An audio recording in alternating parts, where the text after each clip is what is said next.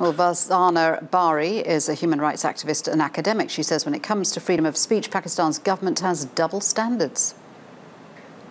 I think it's very much people are pointing fingers to state agencies. And I think the reason being that, unfortunately, this is not the first incident. There has been the problem of disappearance, and state agencies have been involved, particularly in some of areas like Balochistan and, Sindh and other places as well. In this particular case, because all these websites were very kind of anti-establishment, I would say.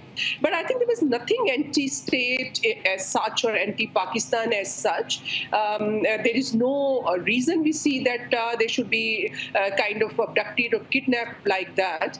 I mean, we have constitution, we have laws here, we have our judiciary, courts. If there is any problem, whosoever is involved in that, I mean, even if the state or the government or agencies, if they feel these people have been sort of sharing some material which is anti-establishment or anti-state, I mean, they can always file a complaint against them.